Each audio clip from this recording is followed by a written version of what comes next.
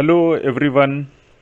Here we have got an algebraic equation in fractional form with radical expressions. So let us see that how do we solve this equation.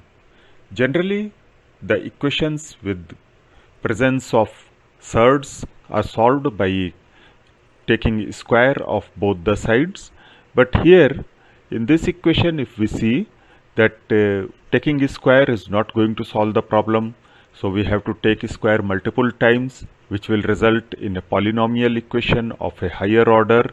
So it becomes quite difficult to solve this equation. In such situation, when the equation is in fractional form, we make use of an algebraic formula, that is componendo and dividendo.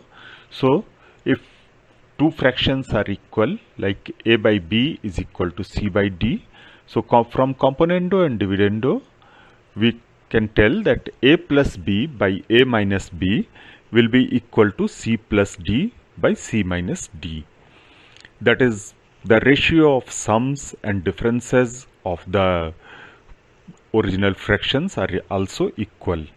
So let us apply componendo and dividendo to this equation, which transforms the equation like this with quite big expression.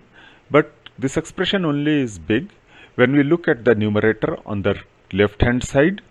Root of x minus 1 gets cancelled, and in denominator root of x plus 1 gets cancelled. So the expression reduces to root x plus 1 by root x minus 1 is equal to 4x plus 1 divided by 4x minus 3. This equation can get its surds removed by just squaring both the sides. So let us square both the sides, and the equation becomes x plus 1 by x minus 1 is equal to 16x square plus 8x plus 1 divided by 16x square minus 24x plus 9.